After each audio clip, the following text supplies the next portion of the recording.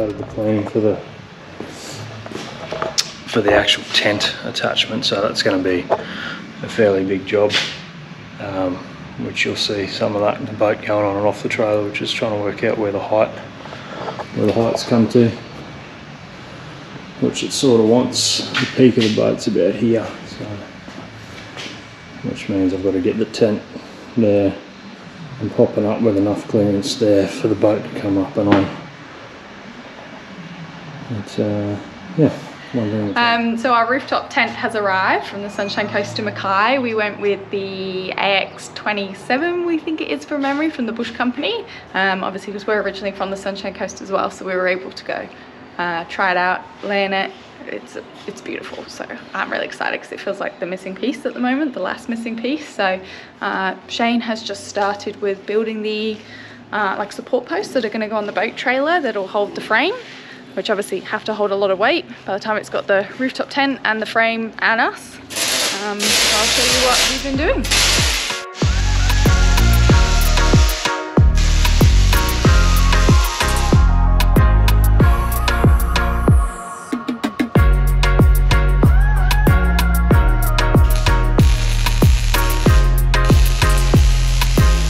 So you've welded them onto the mud guards. What are these called? Mud guards, yeah. Yeah, mud guards. Yeah, there's also supports each other then. Yeah, it's all joined together. The mud guards need support if you jump on them ends, so that'll hold. They like support each other. Yeah, well, these support the mud guards really. So you're putting a plate on the top of these then? Yeah, that goes on the top of them. And then, yeah, hopefully we'll have a leg here-ish, there, and then at the front, there, that'll be your 4 posts. I hope I'll have enough room to put like a jerry can holder or something. Oh, down the back of them? Yeah, either on the back here or back there or something like that. More storage the better.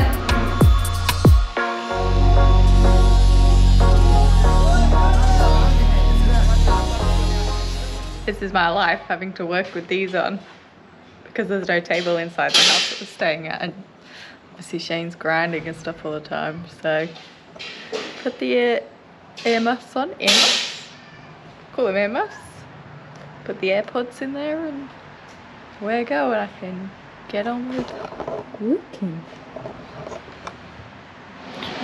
Alright, so today I'm starting on the frame for the tent.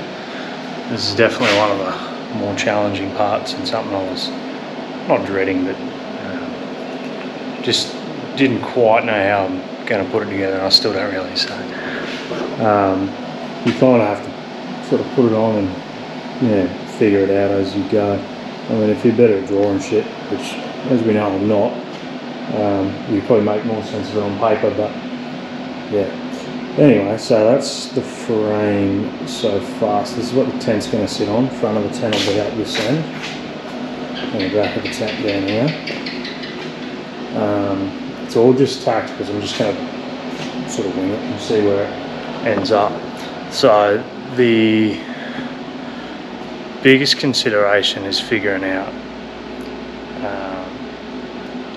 you know, if I've got to pull the boat on from flat ground, how high it's going to pop up. So how high I can make the tent and how high the back has to go up and down to still clear it, and kind of want to be able to use it, you know, when I'm not traveling. It's just me on my own, so without, you know, requiring 2 people, I suppose. So this is what I've worked out for the front part of the frame. So that's sitting about 1 metre off the base. So if you push the boat out on the flat, so coming out, it will foul on that, but because it's so far forward, it's on a pivot point, so you can push it down pretty easily, and it's not far. You know, if you're going to do that on your own, it's easy to do. You can even just jostle the rope, I suppose, as you go. So I think I like that. Then the plan is the front of that platform there is gonna basically just sit on here with a hinge at the back, so just a heavy duty hinge I can weld on. So this is the easy end. This is just going to just lift straight up and down, and I'll put an over center latch on each side just to lock it while you're traveling, but that's where that'll sit. So that's pretty well right. Now I'm going to start on the back, which is going to be the tricky part. So I'll put some more shit together and we'll have a little look and see what it looks like. So I've just started putting some hinges together for the back legs, so they're the ones that are going to have to go, be sleeved and go up, down sort of thing. So this is the prototype anyway. So it's basically just 3 bits of thick plate, 9 washers in between, and the bolt. Obviously not that one, that's just to give us an idea of how it'll work. So that's 40 to 40, which will sleeve inside the 50, so it should only really have to go sort of that angle as the tent goes up, and then that'll fall back flush on the frame like that and lock in. Anyway, it's not too bad. I realise I probably should have just used a hole saw rather than cutting them out by hand, but yeah, live and learn. I'll make the other ones and then test run.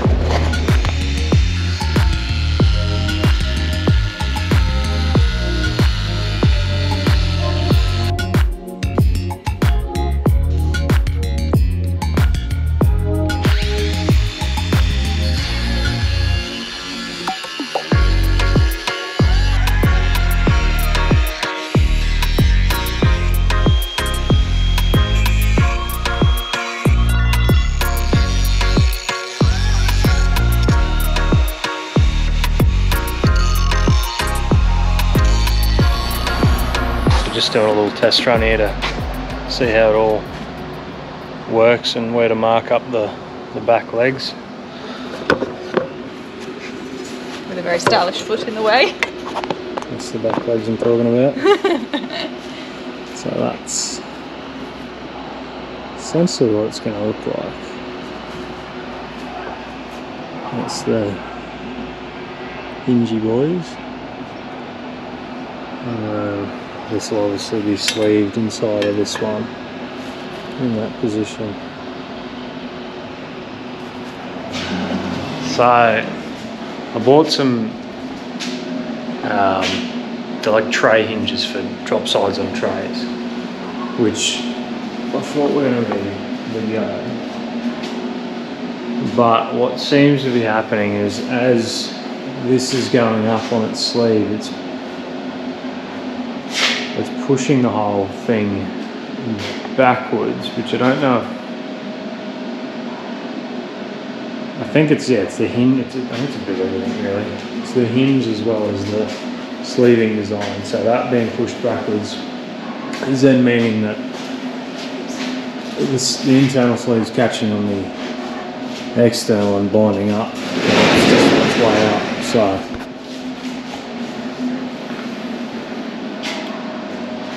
just taking this one off to see if we can work out whether a different hinge that'll, yeah, I think if I can get a hinge that will keep that in line, because these are kind of cocked off a bit to show, to allow for the way they work with the tray, I suppose, like drop sides.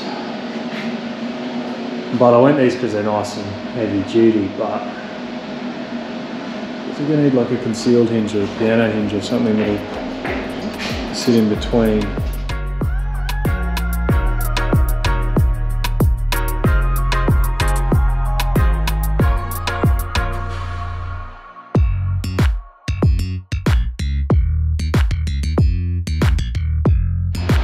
Alright, so latest update today. It's pretty well spent the morning shortening the frame slightly, so dropped it down 50mm just to make it all a little bit more stable. Fully binned the idea of the sleeves, so now it's just all stubby boys, just to locate it. So we're not sleeving anymore. consult with a mate of mine who's pretty good with this sort of shit, a bit more of an actual engineer than me. That's when we decided it would be strong enough. The sleeves were really just to hold it up, and while it was up, it wasn't actually going to give it any more strength or support, I suppose. So yeah, we thought we'd just leave it on the hinges that I've got it on, which is fine now. It doesn't it doesn't foul or anything, because it's literally just hinging. It doesn't have any sleeves to catch on, so it can go wherever it wants. But yeah, we decided to lower it down just a touch, just to give it a bit more base, I suppose, and make it a little bit stronger. We just added in there the cross braces on the sides, so again that's just going to strengthen the whole thing. What I'm doing now, everything's just tacked like it's no full welds or anything, but what I'm doing now is just going to make up some gussets for here and the other side. I'll do some plate gussets for the feet, so just trying to stop all the vibration. I guess that's what's going to kill it, and the movement this way. Yeah, side to side, it should be bloody strong enough the other way. And then what I'm thinking, this was talking to my mate about as well, is while we're travelling, sort of cross bracing, sort of temporary cross bracing. So what we thought was like a ratchet chain and dog sort of style.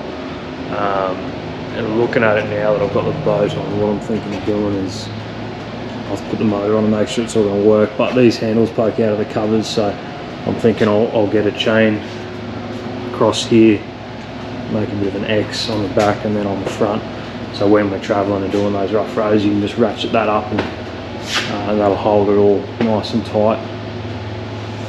So yeah, but goal for the rest of the day is to actually get the tent mounted, which I think should be achievable, but got a bit of hustling to do, so I've still got to do all the latches and stuff like that and fully bolt everything. So we'll do some gussets and then I'll come back to you and see where we're at.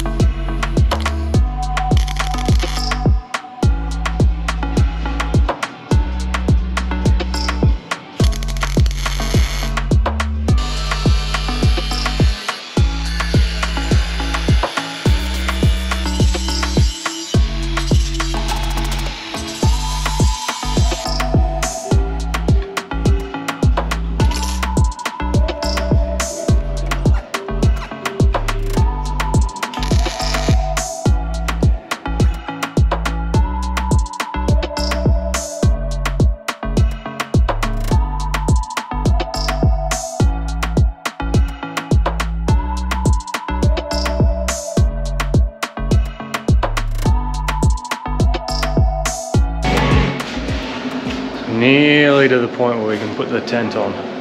It's probably a little premature, but that was the goal for today, so yeah, it's nice to tick things off. Just got to do a little bit more welding, a bit more grinding, put all that back together. It's unboxing time! And then yeah, we'll do a little unboxing on the tent. Ooh! Whoa!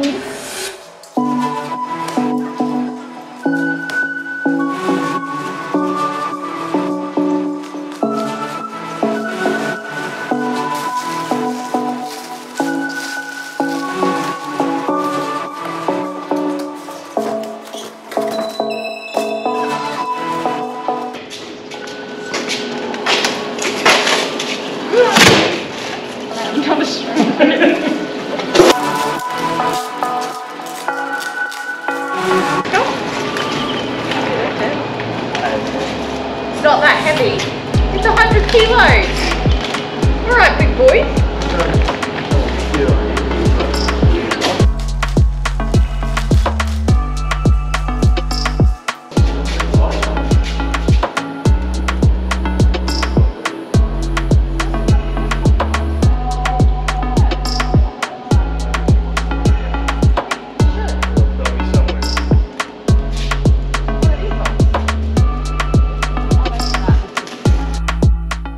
Thanks for watching. We'll be releasing new videos every Friday at 5 PM Australian Eastern Standard Time, so make sure to click the subscribe button so you never miss a video. If you've got any questions about the build, I'm sure Shane would be happy to answer them. Just drop us a comment. And if you did like this video in particular, make sure to click the like button.